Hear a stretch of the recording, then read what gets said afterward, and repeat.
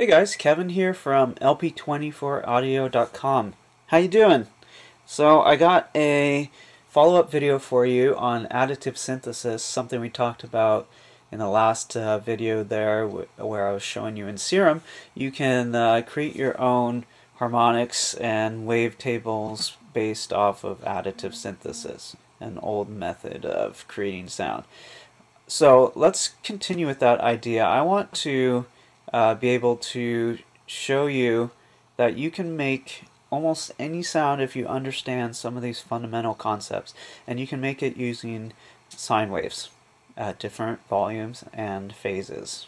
Okay, so we're going to talk about this idea that in Serum, bin 1 here means your fundamental frequency, generally of any sound you import or wavetable you load. For example, if I go over here to let's go to basic shapes, which are basic subtractive synthesis shapes. If we look at, say, a square wave, okay, look at it by translating it into bins. If you look at bin 1, it's usually the loudest, especially in these fundamental waveforms like square, sine, tri, and saw. In more complex waveforms, this might be lower, but let's start by talking about this is called the fundamental. Everything above it is called a harmonic, and harmonics are multiples of the fundamental. So if I play a note on the keyboard that happens to be 100 hertz, okay, that's my fundamental frequency, and that's the pitch that you perceive. So we would say, okay, 100 hertz is C, which it's not, but I can't remember what it is. But 100 hertz is the lowest, and then the next harmonic is 100 hertz times 2, 100 hertz times 3 is the third one, 100 hertz times 4, times 5, times 6, times 7. So those are all the frequencies present in your sound. And as you might remember, we had this French mathematician named Fourier who made up Fourier analysis, which is the fundamental reason we're talking about additive synthesis, is because you can break any sound down into, at any moment in time, its sine waves and their amplitudes, phases. So what's that mean for you? Well, I've created this overly complicated scenario here where we have 12 serums, and one is at the fundamental frequency, one is at that times 2, that times 3, that times 4, that times 5, that times 6. Okay, so we have essentially 12 serums in a row. Now let me explain to you how I did this, and you'll hear the sound. I basically went into this lovely digital waveform called the Harmonic Series.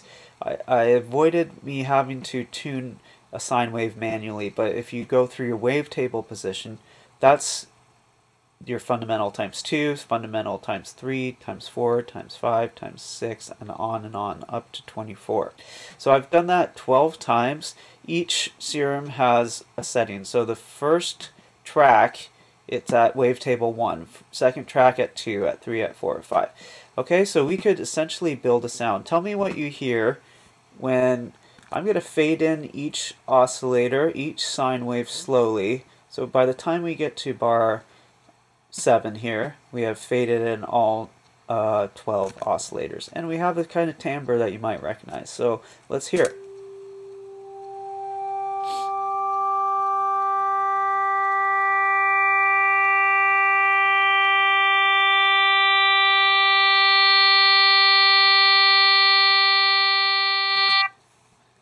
Okay, so it's getting towards a brass tone, a trumpet kind of tone, and that might be a good way to create a brass sound. Even though it seems overly complex, it will, if it starts to remind you of that, then you know, okay, maybe I can do something with that. Now the difference between, you know, just saying, okay, there's my sound, and taking it a step further is we can render this down. So if I were to just kind of take the end part, which all the harmonics are audible, and I rendered it into an audio file. Well, that's what we get in this waveform here. Very, very small blip in time, but let's, okay, we got this.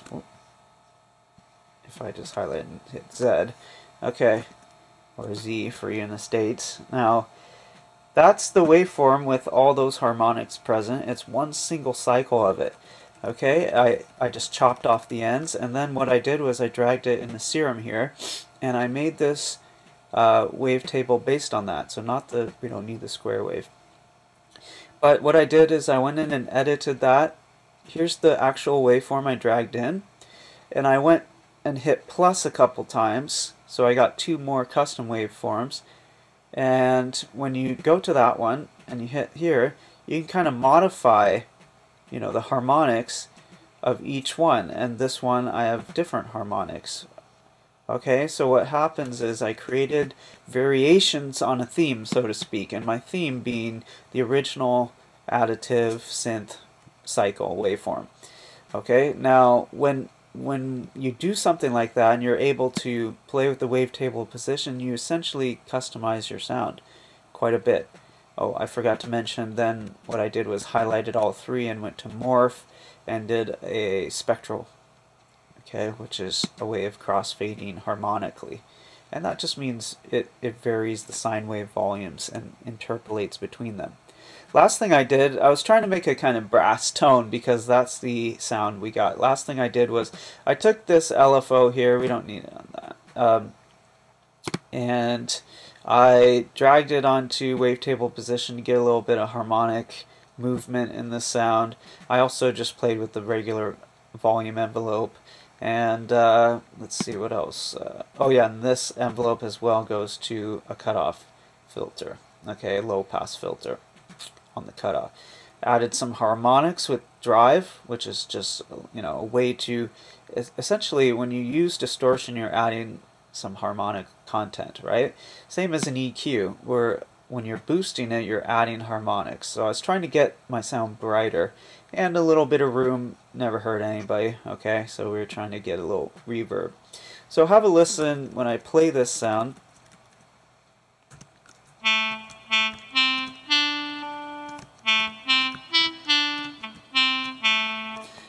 Okay.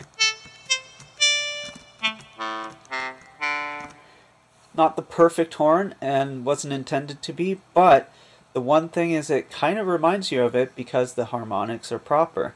Okay, they're relatively close to a horn. The other thing, a little trick for you, is I took a noise oscillator and I did FM on to those waveforms that we heard, and the reason I did that was because when the act of blowing into a horn would produce some noise if you're miking it close enough, and it also affects the timbre a bit randomly.